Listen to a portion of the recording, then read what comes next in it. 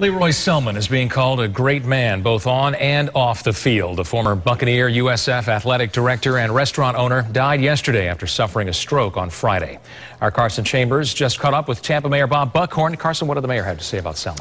Well, good afternoon, Dan. Mayor Buckhorn says he remembers being a city council member when they recommended to state legislators that the crosstown be renamed in Selmon's honor. He says that was the start of 2 decades of friendship. Buckhorn tells me Selmon was a man of integrity, compassion, and faith that he led by example through grace and humility. The mayor also says Selmon embodied all that's right with our community, and Tampa will miss him greatly. He treated everyone the same way. It didn't matter if it was the governor or if it was a homeless person. And it was never about Lee Roy. I never heard him say I in the 20 years that I knew him. It was always we or how are you doing? And you don't see that very often, particularly with people who have achieved as much as he's achieved. Buckhorn says his thoughts and prayers go out to the Selmon family. I'm Carson Chambers. Back to you.